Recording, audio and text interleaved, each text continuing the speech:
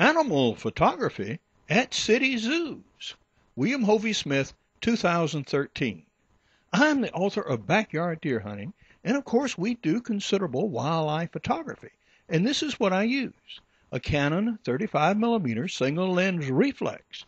Now this is always best if it's mounted on a tripod. This is Hovey Smith with Hovey's Outdoor Adventures, and I am at the Cheehaw Wild Animal Park near Albany, Georgia. And what we're going to do is some wild animal photography. And I want to take you through some of the techniques so you can go to a facility like this and actually use an SLR, a single-lens reflex camera, and get some decent pictures. Likely the first thing you'll want to shoot is some documentation of signage to show actually where you are. Now sometimes there will be bronze lawns and things that you can get some good photos of to get you started. Well, here is a typical problem. We have a couple of Burmese pythons, and one is a rare albino python and the other is regularly colored roommate there.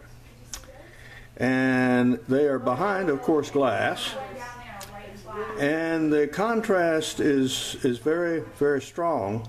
Plus you have the problem of reflection. So if you're going to take a still picture, you need to approach this from an angle so that you do not get a flashback directly into the face of the camera. All right. We have an image and we have good detail on the darker snake, but we've lost it on the lighter one, which is not unusual. We'll try another frame here. There she goes. She's lifting her head a little bit. Bang. Okay. Here are the photos I exposed for the lighter snake, and that eyeball gave a focal point so you can see the image. In this case, you can really see the problems of the glass case. My reflection there is in the case, and the snake is not all that well presented. Our friendly canebrake rattler here has just shed its skin, and so the coloration on the hide is actually as nice and pretty as it ever gets. You can see the skin sort of wrapped around those cypress knees in the background. Now the head is comparatively small for so huge a snake, and in fact the head and the rattles are off to the extreme right of the photograph, and he's breathing. And so that has frosted the glass a little bit. So we'll try a picture at an angle to the snake to show a close-up of the head. Here is the photo, but the condensation on the glass is really a problem. You can hardly just barely make out the rattles. Now here's another picture of a snake under glass and of a kimono dragon. So it is possible, if you have good glass, that you can get good photos. And here we have a typical Georgia gator. And he's out there amidst the duckweed and just moving around a little bit. A lot of them just lying up and not doing much.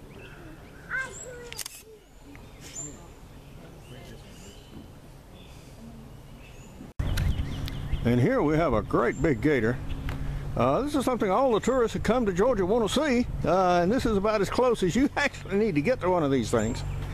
If we were not up here on a catwalk, I mean, he can cover the 15 feet between me and he in an instant, should he be so inclined, and come at you all teeth and ugly. That gator is probably about 1,000 pounds. You notice how very broad he is across the belly? That is a very old gator. Now this gator is all laid out for maximum sun capture. He's getting nice and warm there. And here's a picture of our huge gator again, taken with the SLR. Well, the meerkat are active little creatures and handsome in their own way. Woof. Yeah. Woof. Now here are a couple standing up doing sentinel duty for the colony.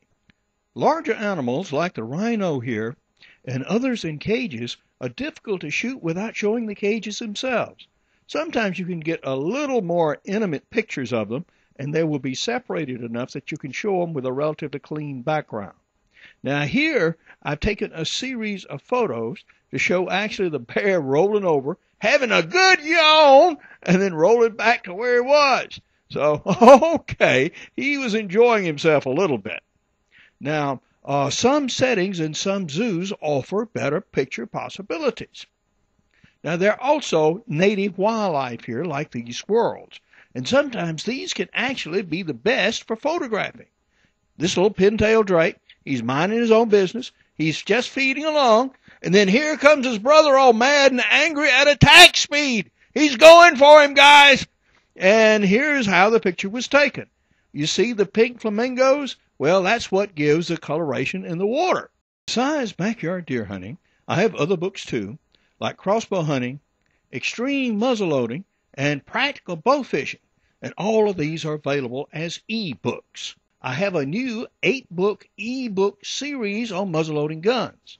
Muzzleloading for hunters, buying used muzzleloading guns, and shooting and maintaining your muzzleloader are now available.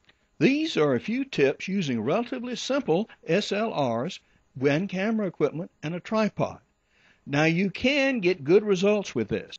Now if you have telephoto lenses with longer focal lengths, you can get really spectacular close-ups, but these cost a lot of money. Now for more about my books, blogs, and videos, go to my website, www.hoviesmith.com. Good hunting and good eating from the outdoors. Goodbye and God bless.